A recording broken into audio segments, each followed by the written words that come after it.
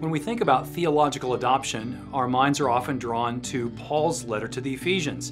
That first few paragraphs, beginning in verse 3, he speaks about what God has done in Christ and adopting us as His children, making us His own. And it's often thought, especially in theological terms, of Gentiles being brought into the people of God, this child being brought in.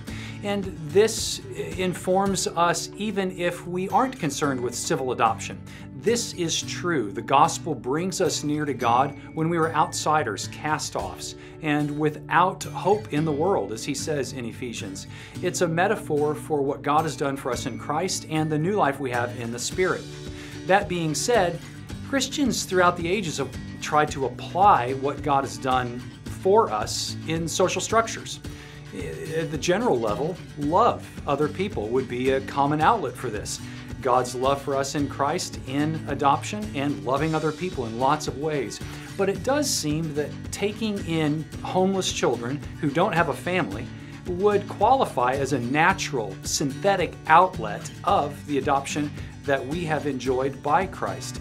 My wife and I have adopted children. We have biological children. We've adopted a couple as well. And when we think about this civil adoption, we better understand the gospel adoption that we have enjoyed.